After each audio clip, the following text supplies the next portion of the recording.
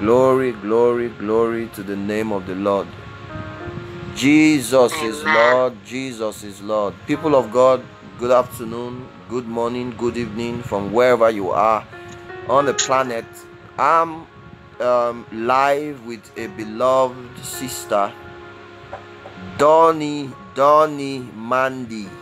She likes me to call her Don, not Donnie. But that's good. How are you, sister? I am well, glory to God. I'm well. Okay. It's so good to hear. How are you? I'm fine. It's so good to be with you in fellowship today. People of God, Donnie is in a fellowship with me from the Republic of Ireland, and the Lord has been so kind to us. He has given us the privilege to be in fellowship with one another for miles apart, and it's such a pleasant experience that we're having, and I'm so glad to be alive today. I'm so glad to be in this dimension of worship and fellowship with people who otherwise would have just been total strangers. But the Lord is glorified in this season. We've come to share this bond, and it's very, very interesting how God actually connects people even in this season. So, Donnie Mandy, how is Ireland? Tell me, how is the atmosphere? How's the atmosphere? For myself personally, obviously, I can only speak from, and those that have been fellowshipping lately, a lot of information being downloaded through dreams, and just coming together in fellowship. You know, many buildings that they call churches have been shut down, but you know, we would usually gather together in a house. House fellowship has always been the way. Even the Lord told me about 2 years ago, he said, come out from amongst them, come out of them buildings, he said. And he told me himself there would come a period of time, he said, when it will be illegal to fellowship in buildings. Wow. So at this present time, we are fellowshipping online. We do Zoom, we do Messenger, you know, the WhatsApp. That's how we got it together. But from what I can see from those I fellowship with, the Lord is mightily showing what's happening in this season, which is obviously the separating of the wheat and the tare, the rebuilding of the church, the real church, the rebuilding of himself within us. The temple is being raised up. You know, wow. We've shown a lot in our dreams. Many of us in our dreams. It's wonderful. It's wonderful what he's doing, you know. But I mean, we need to understand, people just think that it's a select few that are chosen to do this, or God only speaks to a few of us. God is willing to speak to everybody. But the point is, are your ears open? Are you willing? Have you got a willing heart to accept him in order for him to flow? So the willingness of heart is very important at this time. Absolutely. The willingness of our hearts. Wow. Yeah. Wow. You see, my brother, we're in this generation right now where, as you know, there's many of those who are, so I will say, so-called men and women of God, and they make others believe that there's only a select few who are chosen that God speaks to. Wow. And this brings about them being above everybody else. Let me tell you, we all have a function, and my hand on my body has a function, and my foot has a function. The body works best when it functions properly together. Yes. Do you understand what I'm saying? Yes, absolutely. You know? Now, if you want to remember how we got talking, you remember one of the first things you were sharing with me was about Zerubbabel. You remember? Yes. You said you were having a lots of dreams about the Zerubbabel, the great mountain before Zerubbabel, the job at hand for Zerubbabel, and those 2 olive trees. You remember? Yeah. Now, allow me tell you that those words that you were saying right at that time were not just normal. You were not having a normal conversation with me. I'd never told you this before, but I will tell you that you were the one that the Lord used to open a door for, I want to say, one of the most pivotal revelations that the Lord has shared with me. God used you to open the door. And what did you say? You just started talking about Zerubbabel.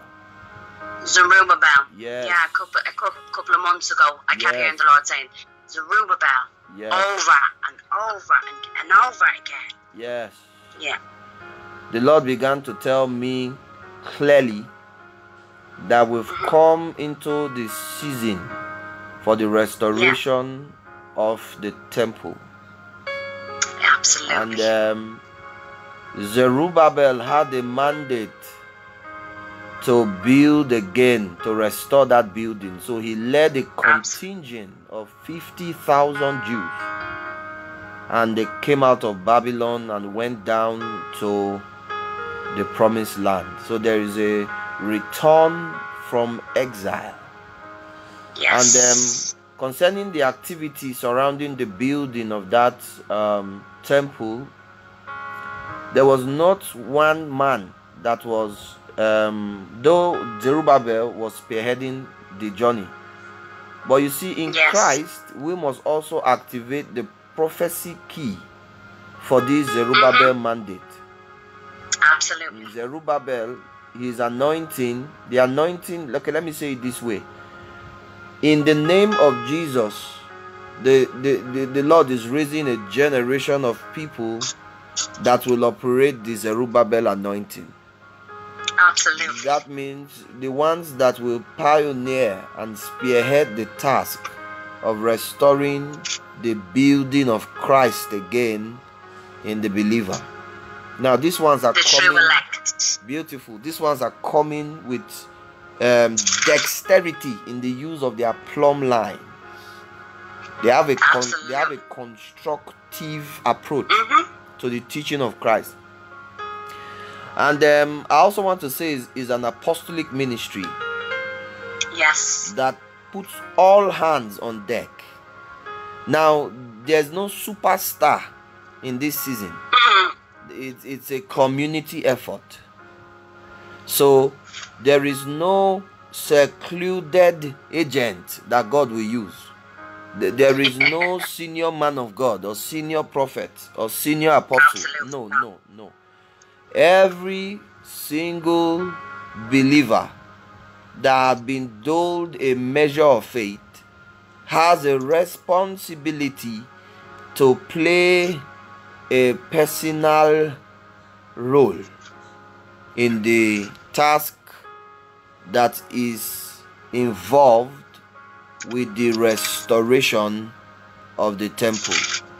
The restoration of the temple is the main task that the people of God are coming out of the exile, their exile in Babylon, to carry out. So, on that note, we will want to help us see the foundation of the church. I want to just call it the prophecy keys that define the revelation of Jesus Christ in the church. That's something you have been wanting to share with me for a time now, and I've seen you write about it. I've seen you share about it. I want to just give you the opportunity to break into it again.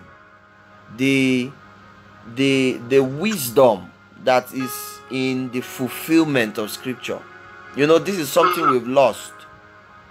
We've actually been running a Christianity in Babylon that is void of the revelation of Jesus. I'm talking of the revelation of Jesus according to the scriptures of the prophets. And this has had us be redefine everything that Jesus stands for. We've redefined the church, we've redefined the gospel, we've redefined the work of the ministry, we have redefined the kingdom of God, we have redefined the brand called the church. We have redefined the fruit of the Spirit. We have redefined the gift of the Spirit. We have redefined our worship. And in all of it, we have lost the main responsibility that the Lord has placed on our shoulder. I'm talking about our right to bring fulfillment to the scriptures of the prophet. Sister Donnie, Amen. Spend some time to share with us what the Lord is talking to you in this regard. Absolutely. Well, regarding Zerubbabel, if we go to the book of Haggai and we go to chapter 2, I'll just read it briefly. It says, "Speak to Zerubbabel, governor of Judah, saying, I will shake the heavens and the earth, and I will overthrow," he says, "kingdoms, and I will destroy the strength of kingdoms of the heathen, and I will overthrow chariots and their riders that are on them. Horses and their riders shall come down, every one of them by the sword of his brother. And in that day, said the Lord of hosts, will I take thee, O Zerubbabel, my servant, said the Lord, and will make thee as a signet, for I have chosen thee, said the Lord of hosts." When we look, the signet ring back then, and even today, a sign of authority. It was used instead of a signature, it was used as a signature. So what God is saying is, in this day, for those, the remnant, the true elect, not these who standing up, with their big private jets and all. We won't get into that because that's another topic for another day. That's not the remnant. I'm not saying none of them are not going to be used. I'm saying do not be fooled by such things. Do not be fooled. God's basically using people, and this remnant, he's using them. They have God's signet. That's exactly it. They have authority, and this is those who will rebuild the temple the way it was supposed to be. Bring it back to the days of old. This time it will stand still, and even the scriptures, they say the latter house will be greater than the former house. My God. This is the vision he has for this time. And that's what's happening. It's sifting through the wheat and the tare. And many people's eyes are going to be open. Many people are going to be shocked. Remember, it says even these false prophets will even fool the elect. So he basically, through a fellowship, I was praying, I was saying, Lord, what are we speaking about tonight? What is it? Straight away he brought me to 2 Corinthians, starting at chapter 3. And when I read through it, it was just wow. And this is what he's saying. He gives you an indication of what he's doing at this time. He explains very well in this scripture why people are blinded, how they are blinded, what they need to become with the sight again, what they need to be healed. He can heal that sight just like he did in the scripture. He can do it. He's still doing it, He's still in the business of healing sight. You just have to call out to him, So let's look at the scripture, my brother, and see what's there. That's 2 Corinthians 3, right? 2 Corinthians chapter 3, we'll start from even verse 3. Very powerful. Okay, let's come on. From there, all scripture is powerful, but this for what he's shown in this day. Let's start from verse 2. Yeah. So you read. You start from verse 2, yeah? Yes. Okay. So what I do, let me explain, is that I have every translation. I usually go into Bible Hub, and I have every different translation. It breaks it down for other people who can also eat. Those who are only fresh. Okay. They too can eat from this. Okay. So let's read. So we're going to read from, what did you say you wanted to start from? From verse 2. Verse 2. Okay. The only letter of the recommendation we need is you yourselves. Your lives are a letter written in our hearts. Everyone can read it and recognize our good works amongst you. There is different versions of it. We can read different versions if you like. That's no problem. Let's see that thing in the King James. Yeah, absolutely. You read the King James version, and I'll read, the Amplified. for those to understand also. You are our epistle written in our hearts, known and read by all men. Now, Apostle Paul is actually talking about people. Yeah. But he is saying that we, the Church of Christ, have become the apostles' epistle written in our hearts, known and read by all men. So the people of every nation must now see the church and read a message from God. Amen. A message of redemption and reconciliation that's coming out of God for the people of every nation. Is not in books now, this is in people. Apostle Paul is talking about people, you. Okay. Okay. Verse 3 says, clearly you are an epistle of Christ, ministered by us, written not with ink, but by the Spirit of the living God, not on tablets of stone, but on tablets of flesh, that is of the heart. You want to read this from another translation? I will do. Yeah. Let me just move on. Yeah. Verse 3. So, let me see. Yeah, verse 3, sorry. Clearly you are a letter from Christ, showing the results of our ministry amongst you. This letter is written not with pen and ink, but with the Spirit of the living God. It is carved not on tablets of stone, but on human hearts. Human hearts. Apostle Paul is saying something here. And I want to believe that this is one of the things we must capture in the ministry of an apostle. Absolutely. We are capturing the ability to produce a people who are the lawgivers to their nations.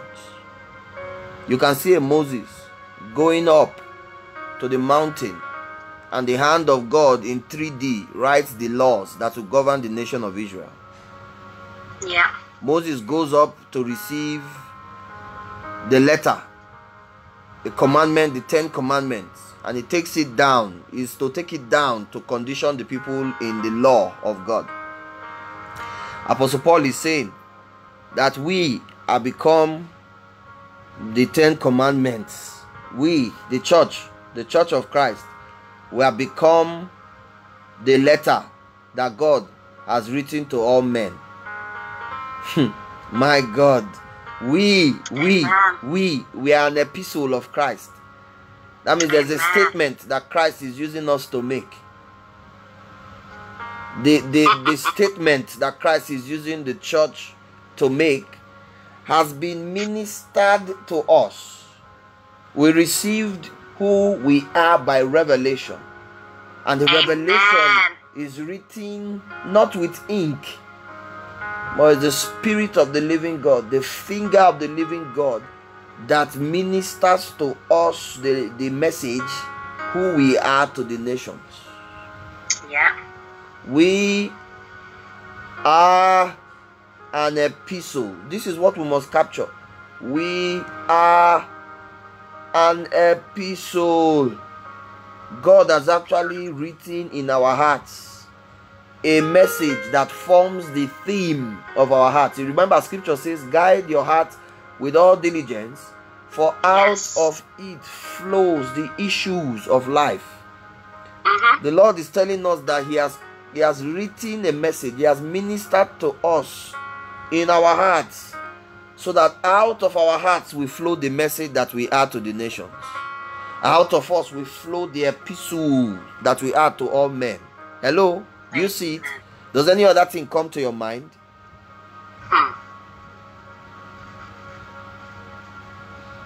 Does anything come to your mind, my sister? Me? Yes. I I know there's a Bible scripture also that says, so a man thinketh, so he shall be. So he is. You As know? a man thinketh in his heart.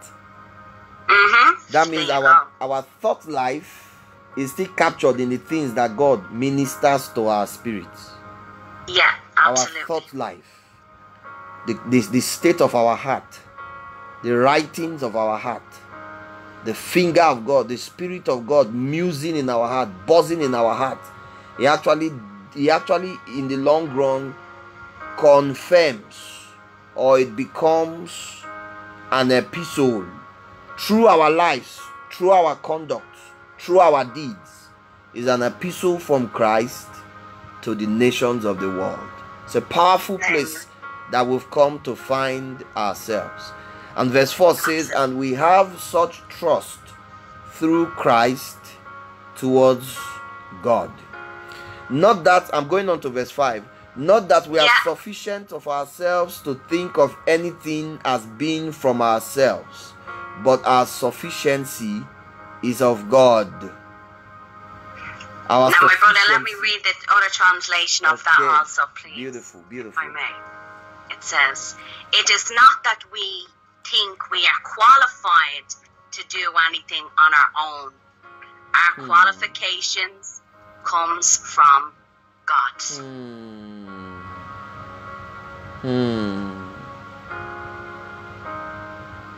Another scripture comes to mind now where Apostle Paul says, but we have this treasure in earthen vessels, so that the excellency of the power may be of God and not of us. You see, there's something powerful that God actually did that is empowered by the grace of God. God actually lives in us. God walks in us. God uses us to deliver his will. We have become an agency that God walks through. And as God walks through us, Christ is manifest in us. Each of us are coming with our individual manifestation of Jesus Christ. All of us, we have a particular part to play in the Jesus story. It's a beautiful story that will redefine the earth. It's a beautiful story that will bring redemption to the world. It's a beautiful story that will restore the earth back to factory setting, default setting. It's a beautiful story. Now, this doesn't make us people who become proud. It doesn't make us people who feel that we are sufficient by ourselves. It doesn't make us people who feel that we have become an excellent breed by ourselves. It makes us a people who are dependent on the helping, the moving, the ministry of the Spirit of God. It's another Bible scripture that comes to mind. God does not call the qualified. He qualifies the called. He qualifies the Many can go and study scripture inside out, day and night, just like the Pharisees and the Sadducees. This is something God has ministered to me for weeks now. But yet, even though they knew the law inside out, they still couldn't capture Christ in the flesh in front of them. So many can be qualified from man to preach scripture because they know scripture well. But there's a difference between someone that knows theology that way and someone who was called of God. There's a fire within those who have been called, those who have been taught by the Holy Spirit. There's a difference. You can see the difference clearly. Clearly. Wow. That's a powerful thing you said there. And it just leads us to this verse 6. Verse 6 comes in it just comes to corroborate what you just said. You know, verse 5 speaks about our sufficiency as from God. And to continue that, he said, who has made us sufficient as ministers of the new covenant. Ministers of the new covenant. Not of the letter, but of the Spirit. Not of the letter, but of the Spirit. For the letter kills, but the Spirit gives life. Hallelujah. And that's it there. That's it That's right the difference between having fire, preaching the gospel unto people, there. Wow. and going to study scripture without fire. There's a difference. That stands there. You may be able to catch some bits of it, but you're captivating the story. But those who minister after being taught by the Holy Spirit, there's a willing, they have this fire within them that when it ignites and it comes out, it stores up the spirit in others. And it causes scales to fall off.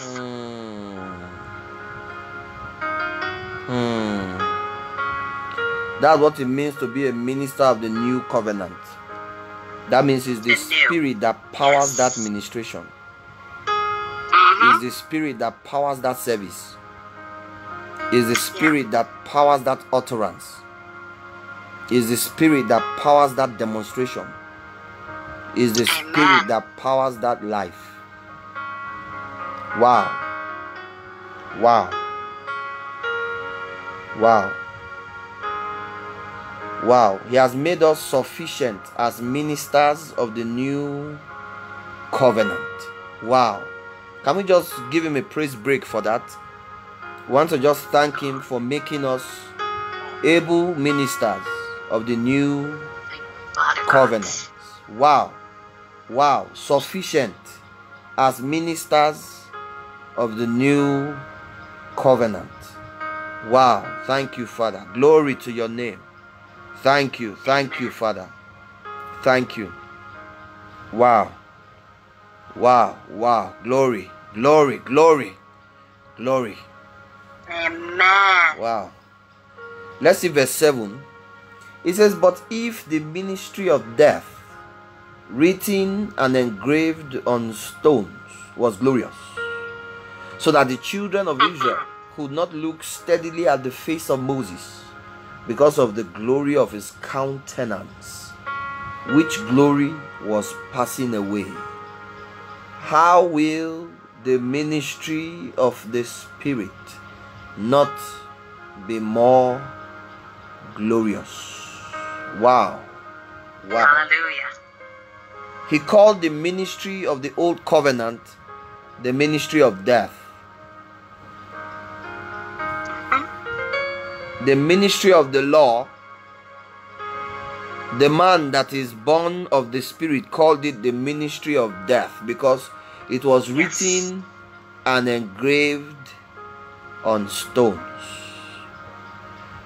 The ministry of the old covenant, though it was captured in glory, a dimension of glory, it was engraved on stones. In other words, is in the heart, is the hand of God that wrote it. It was engraved on stone. It was glorious. Something that has no heart.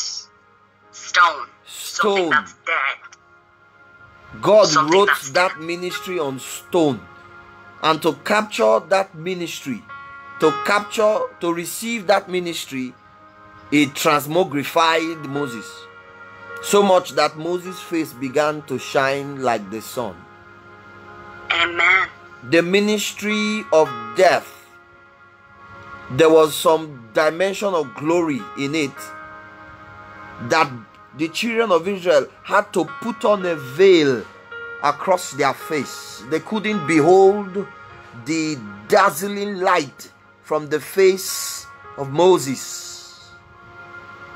They couldn't behold the glory of God that was revealed in the face of Moses. They put a veil across their eyes to block out the elements, the ministry of death.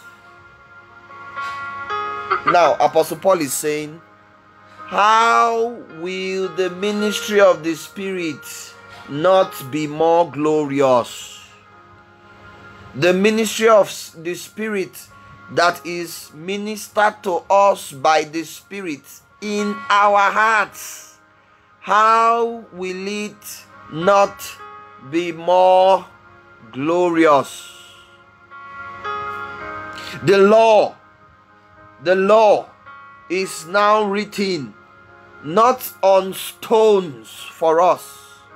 The law is written in our hearts.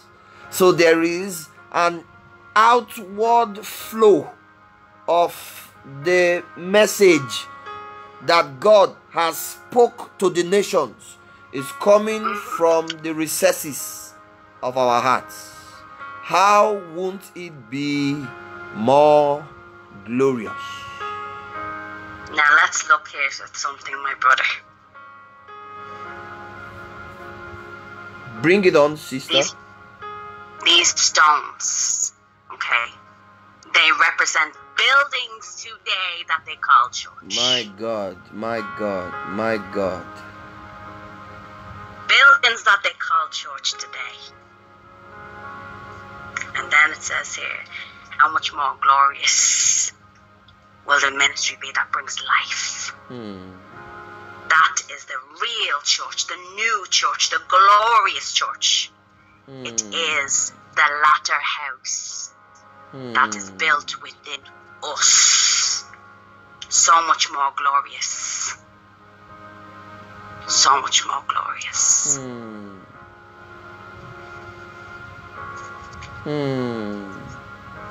You see, today I did a quick research on the doctrine of Balaam. And I realized that it's part of the things that some of the churches that Jesus wrote to imbibed. They followed after the deeds of the doctrine of Balaam. They put a stumbling block before the people. Even in the time of the Spirit, they again put the law engraved on stones before the people. And by so doing, they made the people become weak before their enemies. And they made the people incur the wrath of God. It's a terrible place that we've been in, submitting to the ministry of death. The ministry of death. We have submitted again to the law, and we've abandoned the gospel of the grace of God that makes us temples of the Lord, that makes us ministers, able ministers of the new covenant, that makes us deliverers of nations, dispensers of eternal life, that makes us the light of the world. That same ministry that makes us carriers of the glory of God has been subjugated for the ministry of death that is engraved on stones. What you said just now is very powerful. Written and engraved on stones. Can we take the moment to repent? Can we take the moment to intercede for the people of God who have submitted to this ministry of death? Let us intercede on their behalf. Let us deploy the office of an intercessor. When intercessors rise, sister, the nations are saved. When intercessors rise, the nations are delivered. When intercessors rise, people who will receive the promise of a revival shall receive it. Let us intercede. Let's remind the Lord of his blood. Let's remind him of the blood that he shed. Let's remind him of the price that he paid to save us from sin.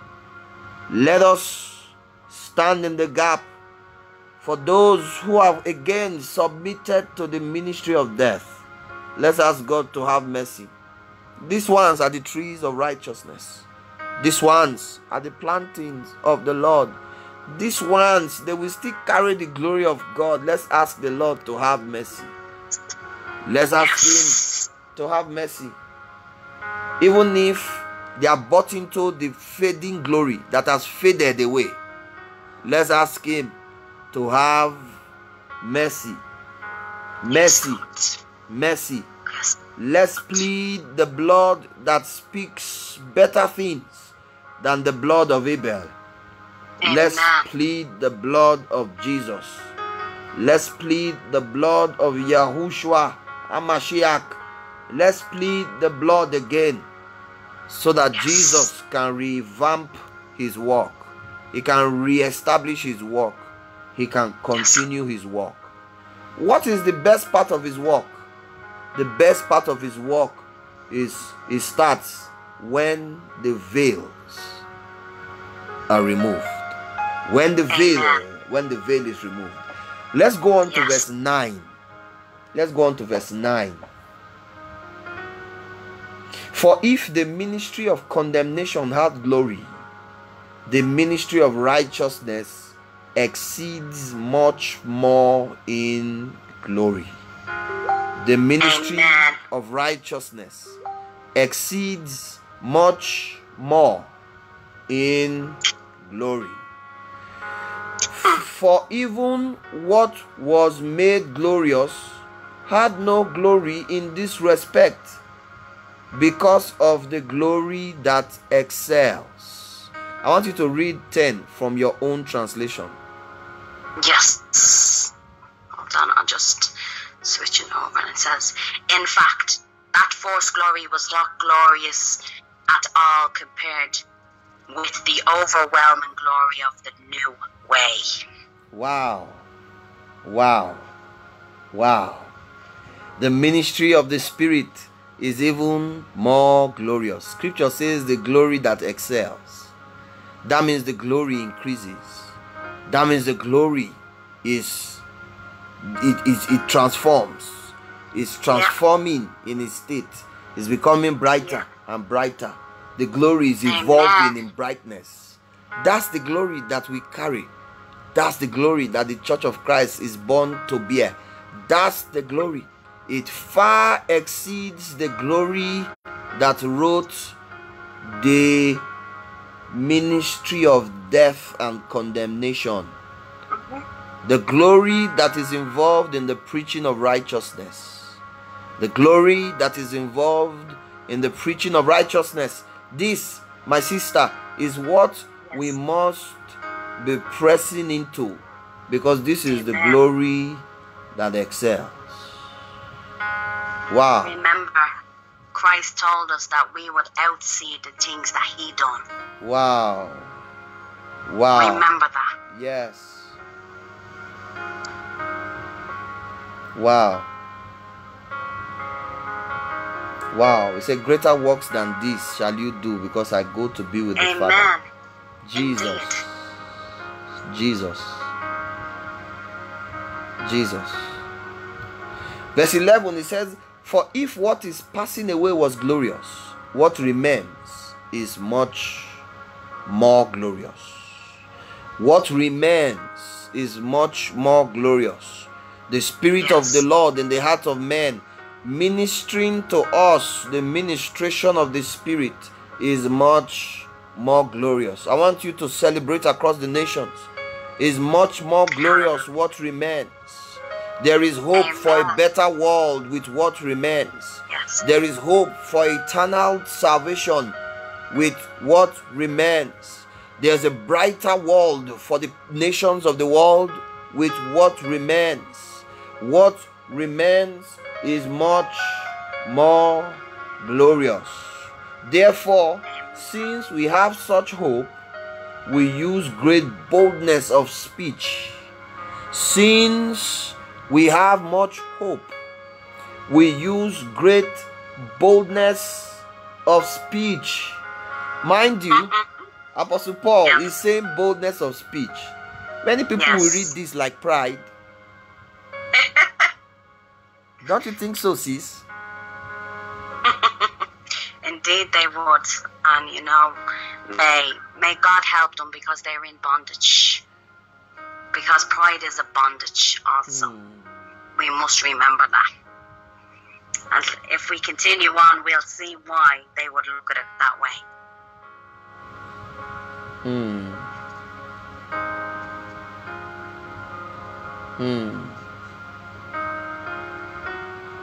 Wow.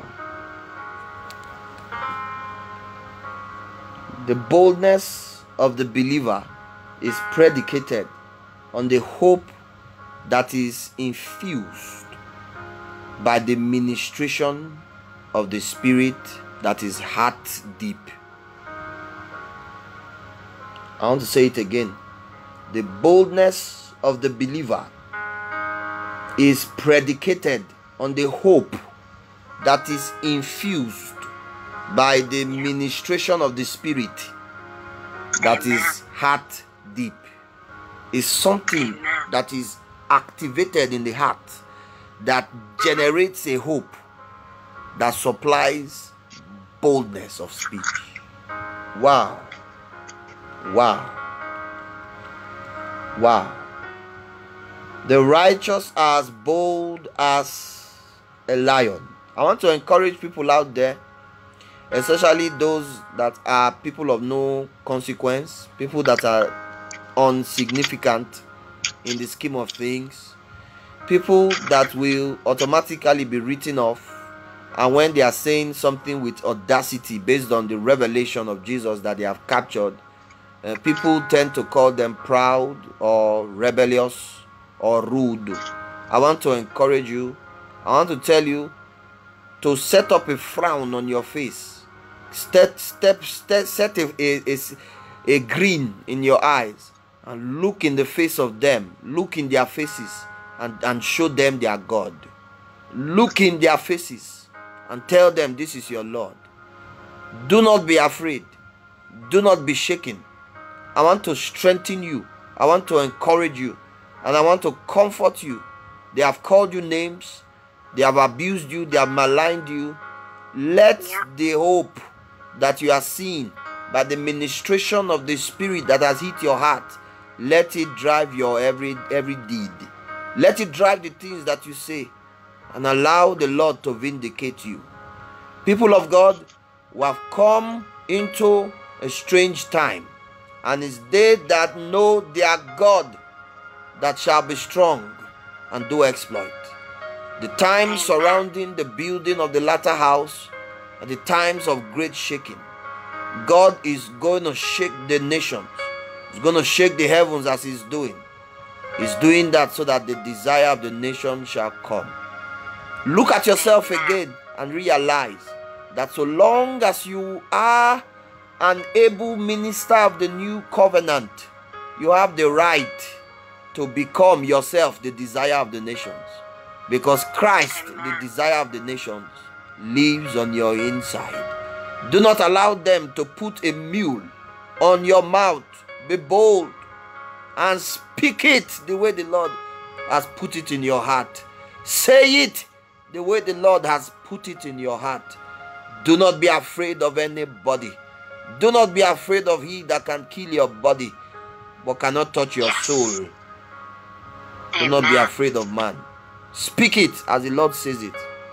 The Lord gives you courage in the name of Jesus. Amen. He says, unlike... Sorry, my brother, let me show you something. Let me show you something.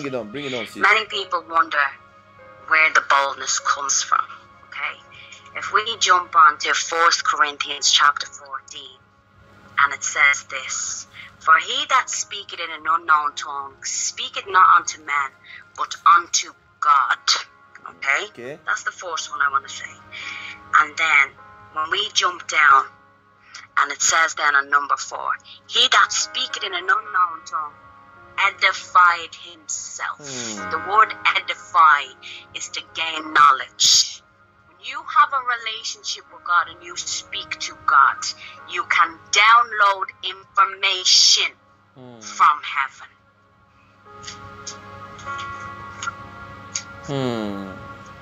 It is through your relationship, through the Spirit, not through the letter, but through the Spirit, because we know that there is a such thing as two baptisms. Baptism for repentance, which is obviously water, and then the baptism of the Holy Spirit.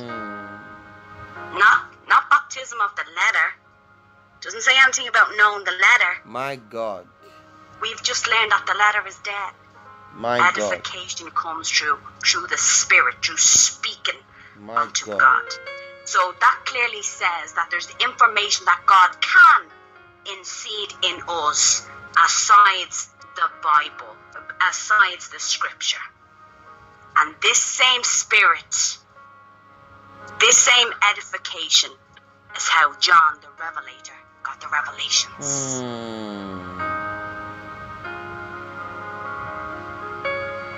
That's the boldness.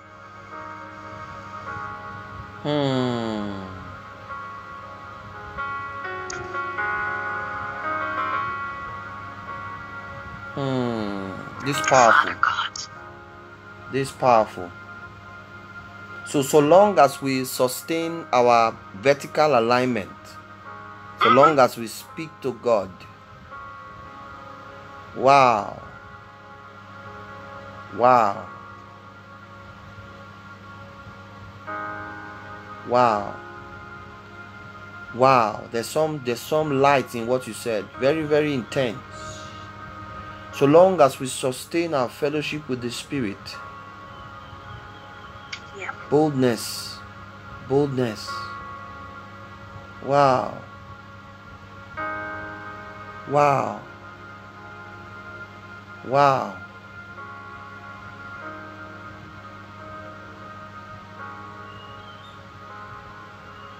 Wow. It's so powerful what you said here, because I didn't think about it in that way. God can actually speak to us. You know, I'm beginning to see it this way. I think it is us that really do not know the extensiveness of the Scriptures.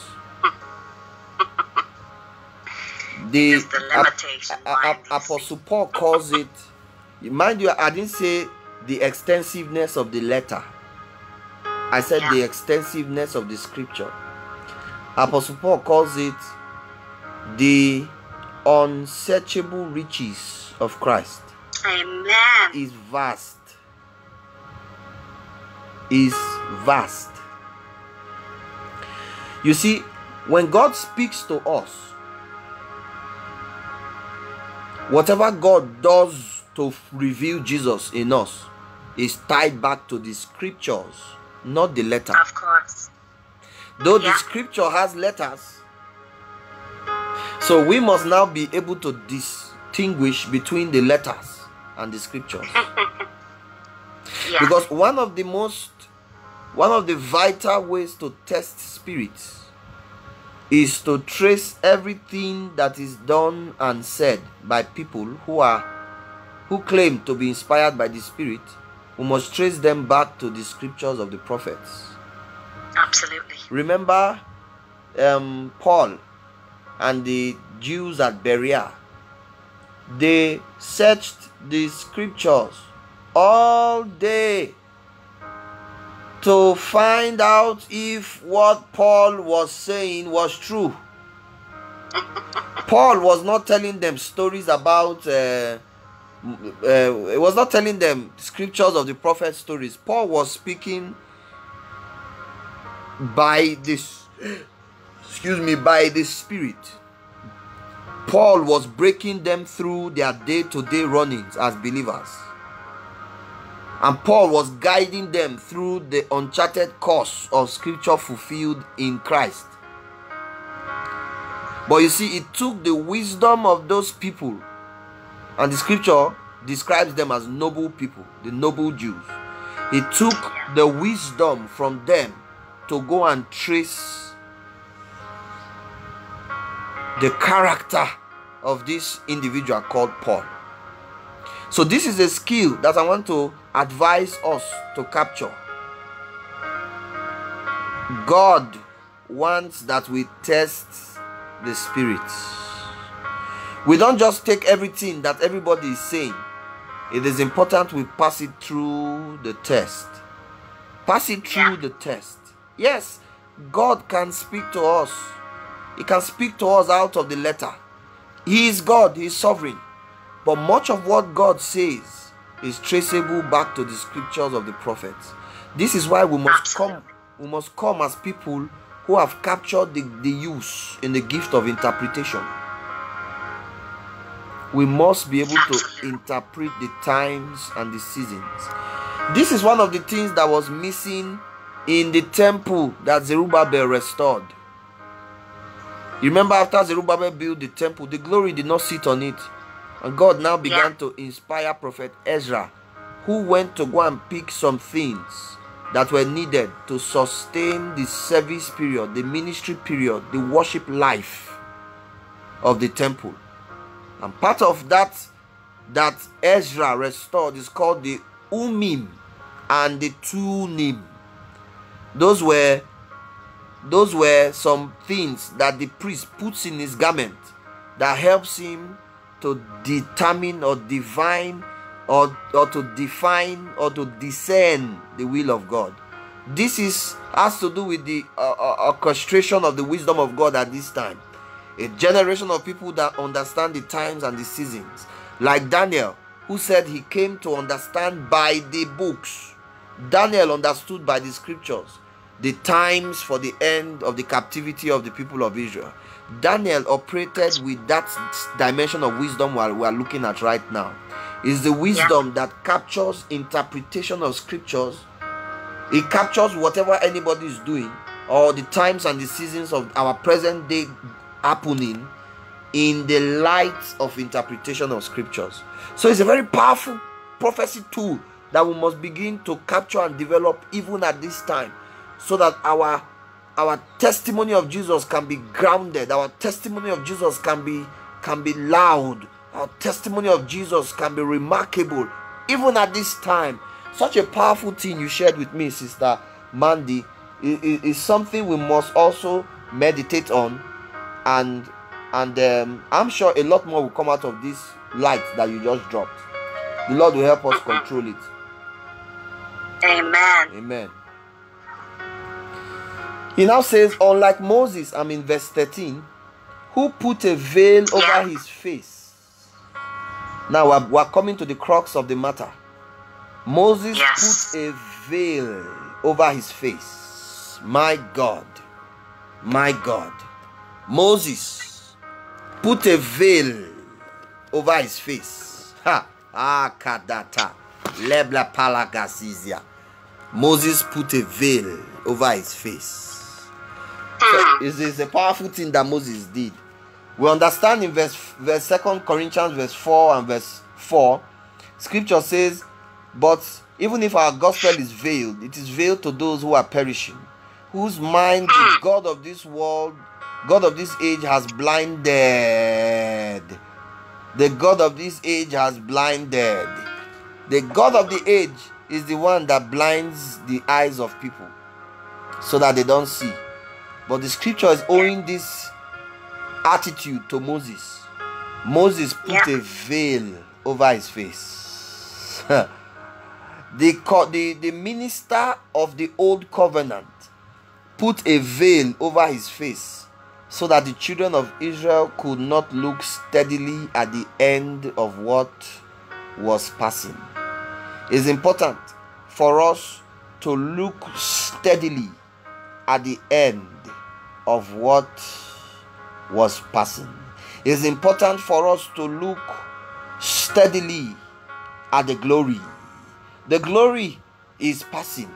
It is important for us to look steadily at what is passing. Stay with me, stay with me. There's something here.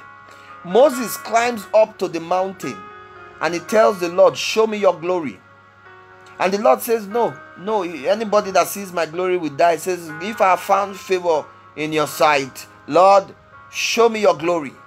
And the Lord gave, let's go to that scripture so that I will show you something that happened there. Yeah. It is Exodus 33. We're looking at somebody who oh my God.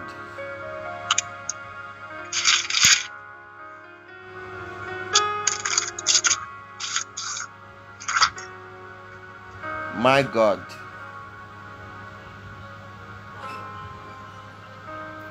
Exodus 33. I think it's verse 12. Let's start from verse 12.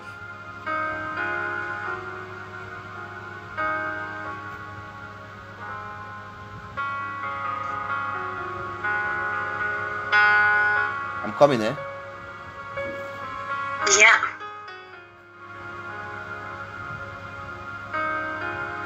I'm coming, just hold on. Okay, good. Let's read from verse 12. It's going to be a long read, but I will not be explaining. I will just read down. So you see what was happening. You see what I'm seeing. From verse 12, I want to read it down to verse 22. 10 verses. So let's go now in the name of Jesus. Then Moses said to the Lord, see, you said to me, bring up these people, but ye have not let me know whom you will send with me. Yet you have said, I know you by name, and you have also found grace in my sight. Now therefore I pray thee, if I have found grace in your sight, show me your way, that I may know you, and that I may find grace in your sight. And consider that this nation is your people. And he said, my presence will go with you, and I will give you rest. Then he said to him, if your presence does not go with us, do not bring us up from here. For how then will it be known that your people and I have found grace in your sight, except you go with us? So we shall be separate, your people and I, for all the people who are upon the face of the earth. So the Lord said to Moses, I will also do this thing that you have spoken, for you have found grace in my sight, and I know you by name. And he said, please show me your glory. It's powerful here, we must see. Show me your glory. Show me your glory.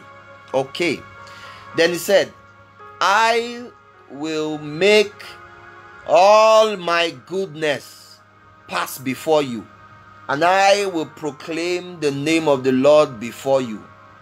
I will be gracious to whom I will be gracious, and I will have compassion on whom I have compassion. But he said, you cannot see my face, for no man shall see me and live. And the Lord said, here is a place by me, and you shall stand on the rock. So shall it be while my glory passes. You see, the glory is passing. The glory is passing.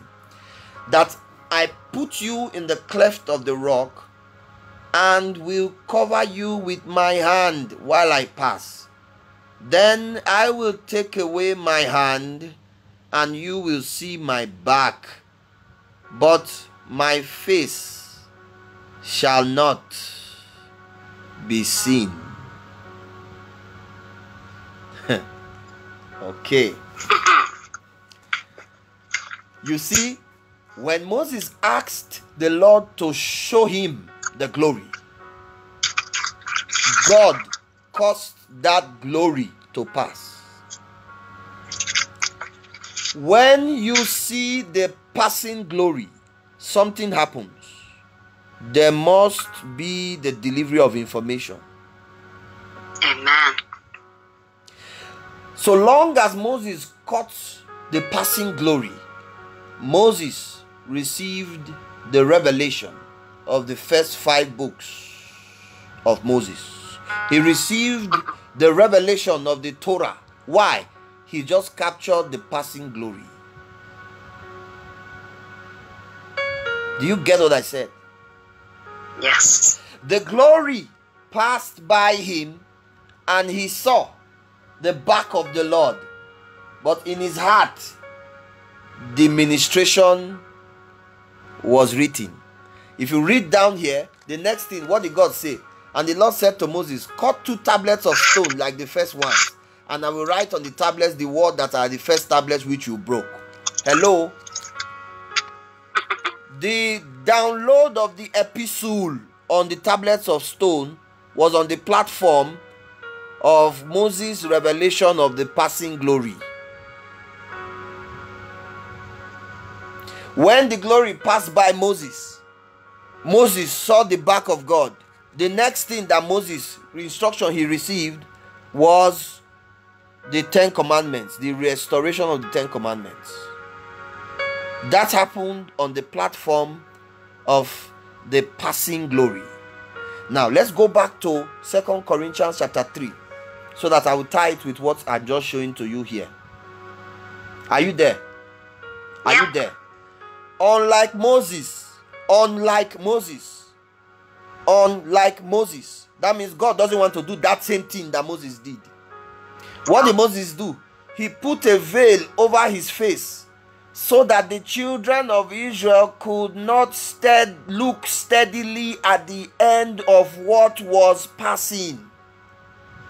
God's agenda is to give the children of Israel, which is us, the same experience he gave Moses. When Moses saw his glory, Moses received the 10 commandments. Moses was supposed to repeat the same thing to the children of Israel. They are supposed to see the glory that was radiant on his face, and the law will be written in their own hearts. But what did Moses do? Moses covered his eyes so that the children of Israel will not behold the glory that passeth. Are you with me?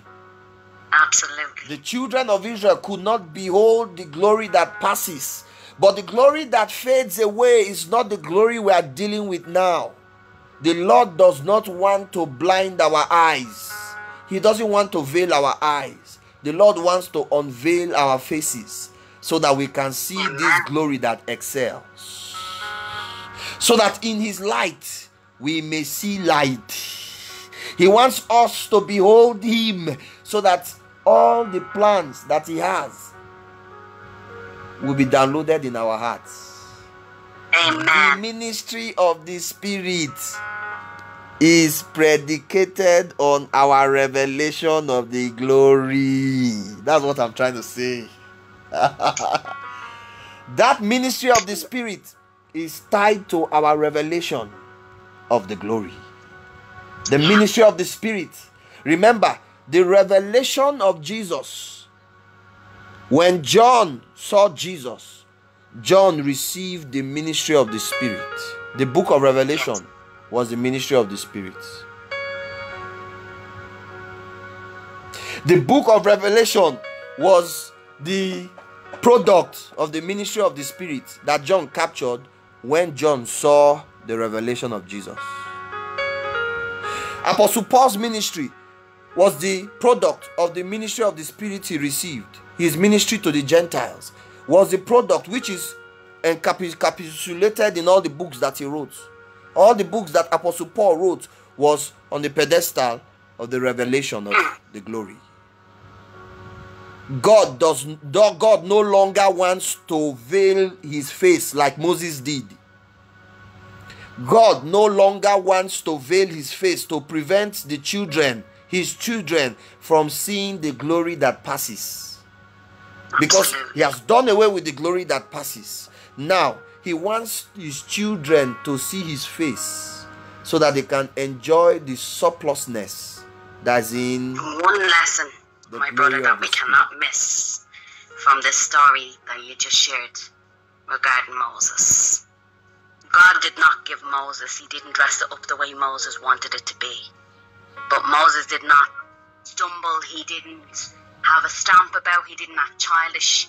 If he had have said, well, it's not the way I wanted it to be, and left it, he wouldn't have got hold of that glory. He wouldn't have been able to partake in it. He wouldn't have been able to experience it. Today, many people ask God, they pray to God, and God sends somebody. But because it's not packaged the way they had imagined it to be, instead of allowing it to be the way God sent it to be, they miss their blessing. They miss the revelation.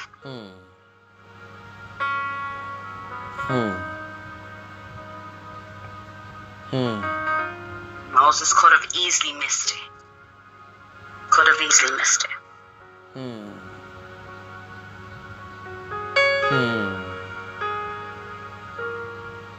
Wow. And that's exactly what you are just saying. What you are saying corroborates with the next verse. It says, but their minds were blinded, for until this day the same veil remains unlifted in the reading of the Old Testament. I want you to read verse 14 from your version. Will do. But the people's minds were hardened, and so to this day, whenever the Old Covenant is being read, the same veil covers their minds, so they cannot understand the truth. Wow. And this veil can be removed only by believing in Christ. Wow. Wow. Wow. Wow.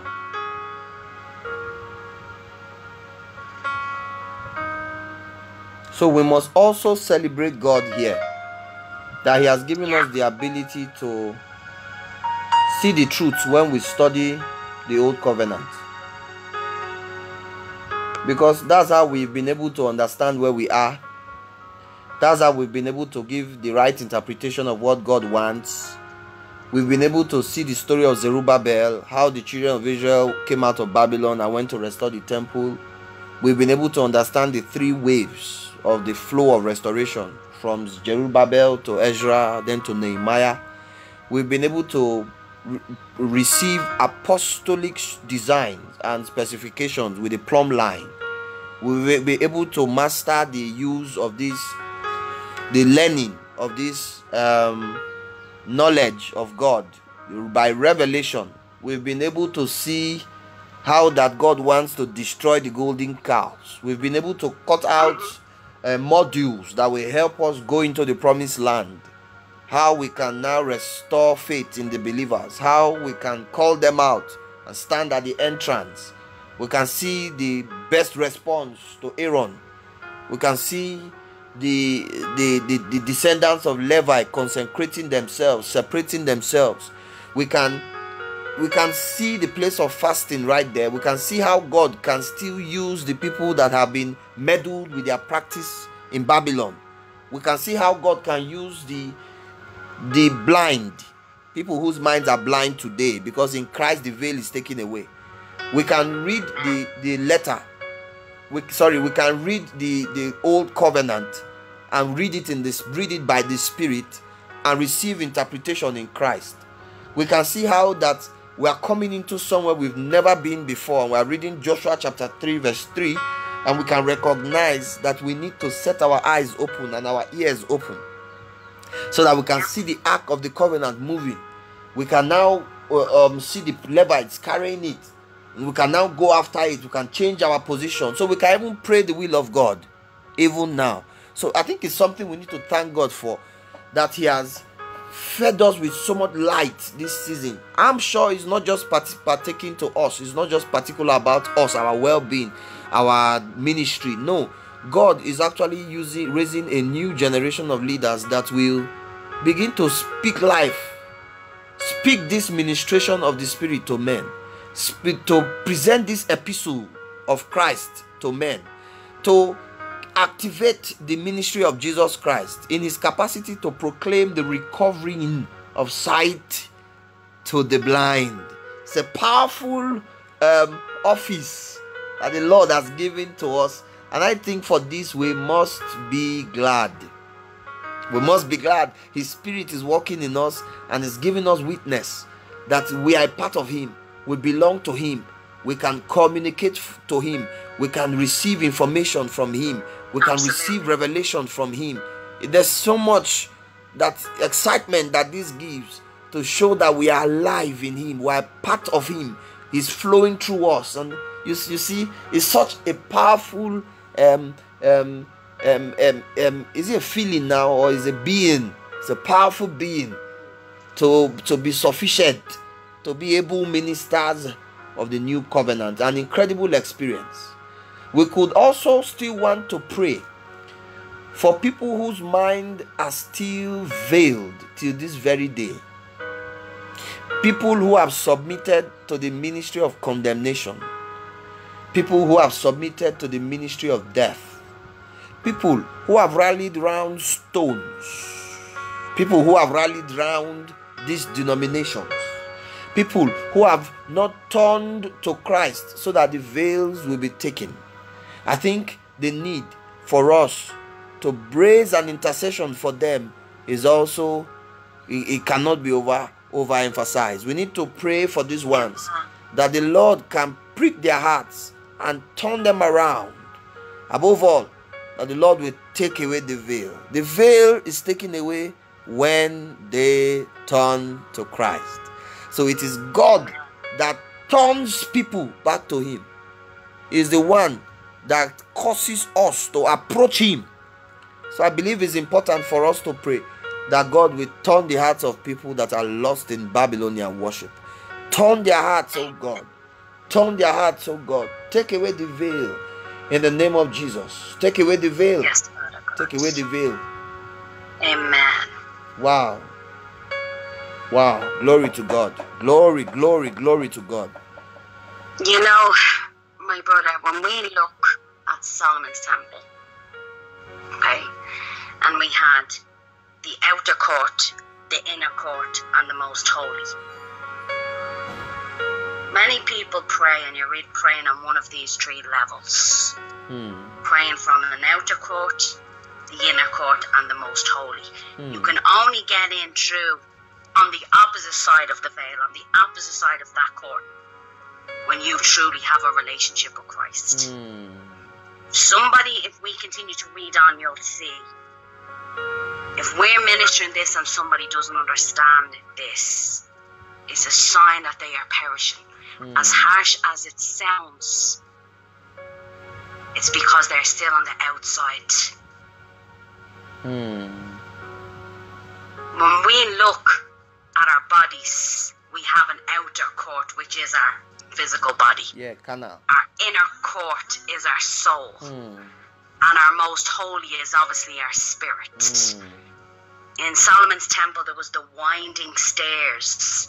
When we look at our DNA under a microscope, what does it look like? A winding stairs.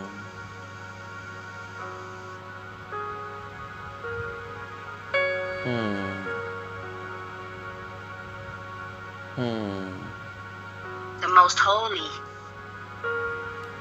isn't an untouchable place if you are willing to open up.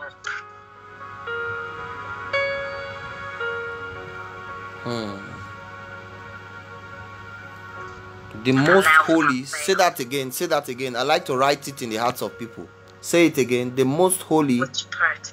The most holy is not an untouchable place if you are willing to open up. Yeah.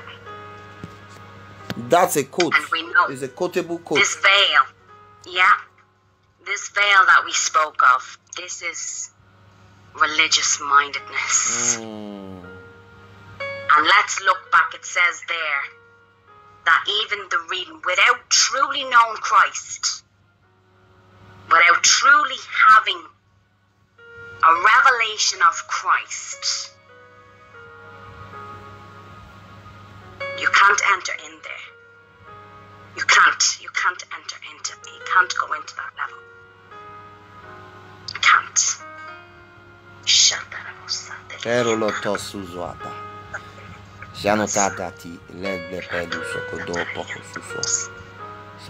We look today at many people today who are in bondage to the religious spirit, and they're wearing tallits and prayer shawls. We have been delivered from that, and yet you still want to go back to that. Why? Why do you want to go back to that? You're told to be like Christ. You're told to be Christ in flesh. You're not told to be Moses-like.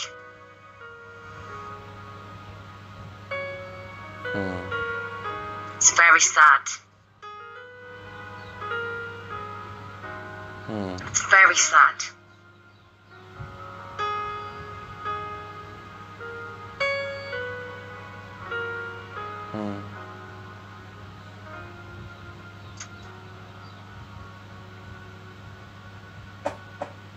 So obviously many of us came to a religion that was not about Christ, it was about Moses. Absolutely. Absolutely. We came into a religion, took up a form of godliness, and denied the power to fellowship with God, spirit to spirit. Or we can look at these, I'll say, so-called priestly garments, these Levitical clothing. Christ didn't wear any of that. When the soldiers came to arrest Christ, nobody in that garden stood out, shall I say. They didn't stand out. Christ wasn't standing there in big Levitical clothing because they had to ask for him. They all looked very similar. They were all just normally dressed.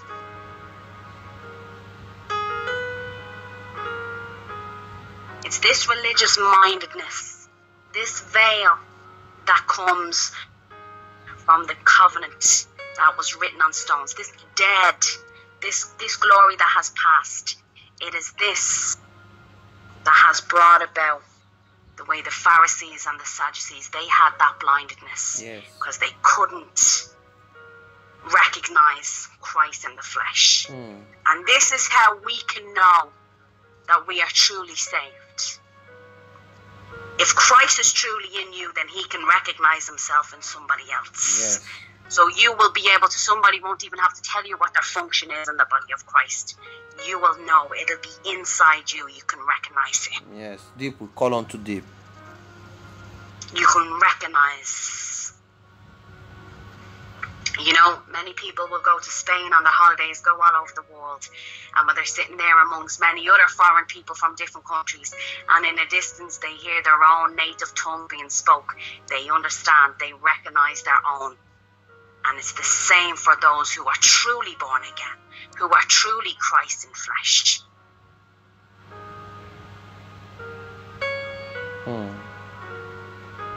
It'll always come back to Christ. It'll always come back. Always goes back to him. You know, today it's very sad, and we see many people standing up in many pulpits, and the sad thing is they're going to perish. And not just by their own doings, but because the congregation, God spoke to me before and he said, do you know, he said, my child, I will reconcile many of those ministers who are preaching prosperity, he said to me. I said, okay, he says, but the congregation I will hold responsible. I said, Father, why? He said, because they clapped loudest only when the good word comes. But when it's a word of direction, they never want to know about it. It's very sad. Again, it's a veil. It's a veil. It's a veil. We must understand the old covenant was all about getting to the land flowing of milk and honey. The New Testament is about the Spirit. It's about your spirit getting to the land flowing of milk and honey. That's getting to heaven. That's bringing heaven to earth. That's what it is. Showing people that the kingdom can be here.